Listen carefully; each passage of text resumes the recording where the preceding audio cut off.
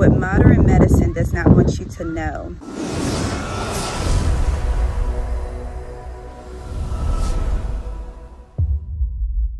What's up, divine ones? This is Minister Ashley. I'm out here in nature. You may hear my children in the background because we're out here enjoying the sun, soaking up the sunlight, soaking up this energy from Mother Earth.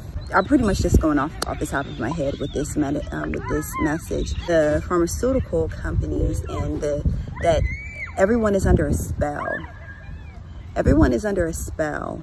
So before modern medicine, that a individual would go to what they would call like either a witch doctor or a medicine person, a medicine woman, a medicine man, a shaman. They have many names for these types of individuals, and it was a practice of natural holistic healing. Now, all modern medicine has its roots in herbs and spices.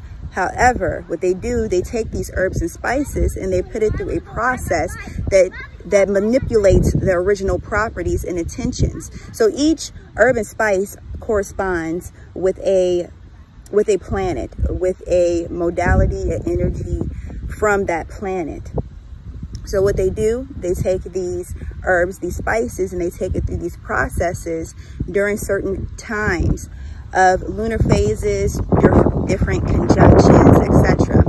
So the word pharmacy comes from pharmakeia or pharmakeia, that is witchcraft. So you go to the doctor, also would be the witch doctor, because so in these different schools, like back in the day, they'll have mystery schools. In those mystery schools, they will learn how to heal people. They will learn about astrology, astronomy. They will learn about practices, herbs, oils, conjure, all these different things, seals and sigils, etc. So take it to the modern day time. They take out they make it seem like they take out the spirituality out of medicine, but what they do, they take all of the healing modalities out of the medicine and they put in suppressants and a prescription, a script. They're writing the script on that paper. Now they do it digitally, but when you look on their papers, they have like the little bowl and pistol. That's the symbol, that's the sigil, that's the seal of pharmakeia, which is witchcraft. So when they write these scripts, they're really writing and prescribing things over you. They're invoking certain angels, aka angles, which are different transits, different energies associated with astrology. And so with these different scripts and sigils and seals, they're putting spells on people and they don't even realize it. And they're not spells to heal people. They're spells to bandage or make it seem like a form of illusion, make it seem like a person may feel better. They're really damaging other parts of their bodies. Diseases are nothing but imbalances within the body. Something is in disalignment, something is not at ease within the body. Just years ago, the industry of marijuana, of plant medicine, different forms of plant medicine, what they did, they would incarcerate people for giving people these different doses of medicine and holistic healing, pretty much. Now, what is going on? They have CBD products, and now that they can make money off of it, they have demonized other people that were doing it the holistic way, that were helping other people in the many ways of how they were helping them. And now they learned a way of how to capitalize off of that. They could put their seal, their magic of approval, quote unquote, on these different products, on these different holistic modalities, and take the holistic aspect out of it. With the food that we have been served, like, first of all, the ground has been robbed a lot, the dirt, the soil has been robbed of a lot of its natural minerals to help heal the body.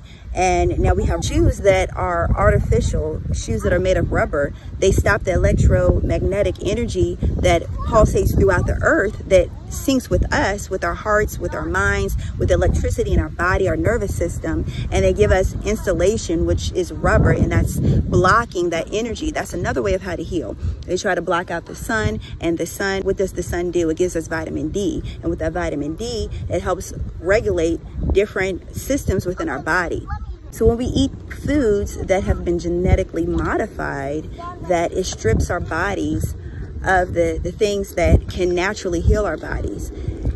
Everything that we need to heal and to be holistic, to be whole within ourselves, already exists within us and all around us. But you know that these companies do not have your best interests at heart. They do not. If you do your research, if you do your studying and not keeping up with the latest trends, if you're a trendsetter, if you're a spiritual trendsetter, you can be trendy, you know, and be cute or whatever. But however, like, if it's robbing us of our internal balance and robbing us of our health and helping other people to be healthy, we have to question what are our personal motives, especially as being spiritual leaders or spiritual influencers. Another thing, like now you have like with these crystals and candles, now you have these major manufacturers and companies that have started to create their own, and they are imitations of like the real crystals, of the real minerals.